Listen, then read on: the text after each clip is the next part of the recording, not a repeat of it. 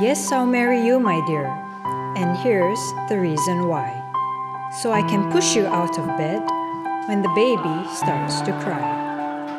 And if we hear a knocking, and it's creepy and it's late, I hand you the torch, you see, and you investigate.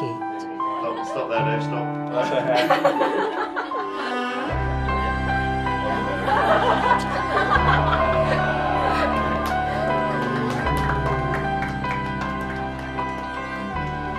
I do see great advantages, but none of them for you. And so before you see the light, I do. There's a wonderful tradition called gate crashing, in which the groom has spent the morning trying to collect his bride and has been refused time and again. But part of this is a custom which helps to remind bride and groom of different aspects of life and marriage. Chris, Dan, Mike, thank you for being there for me over the years. The lessons learned from the successes and failures of your own love lives have been key in making this success out of my own. A happy marriage is about three things: memories of togetherness, forgiveness of mistakes, and a promise never to give up on each other. True love stands by each other on good days and stands even closer on bad days. We need the rain to stop. As well as a wife, today I am also gaining a family. I promise to try and remember the names of the hundreds of family members who we see every Chinese New Year. I am also appreciative for the daughter that you have raised. I am sure we all agree that she looked truly radiant today, but you have also built her from the inside out. You have provided the platform which enabled her to pursue her ambitions and become the woman I love today.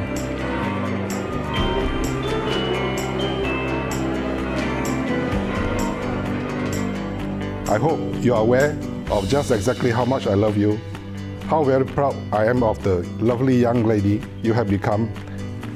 It was my honor and privilege to have walked you down the aisle today.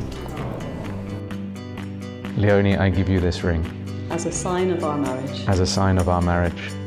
With my body, I honour you. With my body, I honour you. All that I am, I give to you. All that I am, I give to you. And all that I have, I share with you. And all that I have, I share with you. Within the love of God. Within the love of God. Father, Son, and Holy Spirit. Father, Son, and Holy Spirit.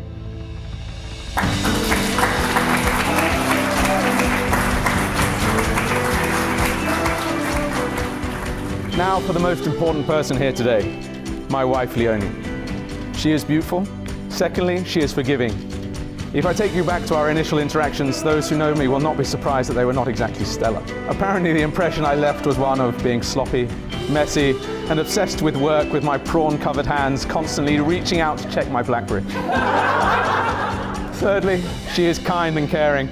I still remember the birthday surprise that you gave me 2 years ago, the amazing 3-course meal with that fantastic chocolate cake, which you have never, ever reproduced. Leonie, you have managed to open up David's wallet.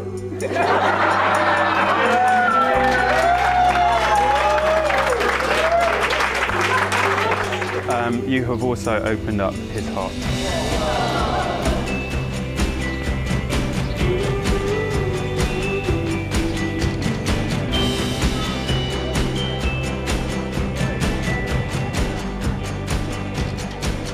Leonie is the first person I ever spoke to about the future. The joy and delight of it was that when we spoke of it, we found that much of it was shared. And so now it is my delight that we can put those plans into action. Leonie, I know I'm an infuriating person to be with, but I do love you very much, and I do believe that we are better and stronger together. The way we read each other's body language, finish each other's sentences, and pick the same things on the menu is amazing and reassuring. I am the luckiest man alive, and I'm looking forward to the rest of our lives together and all the amazing experiences to come.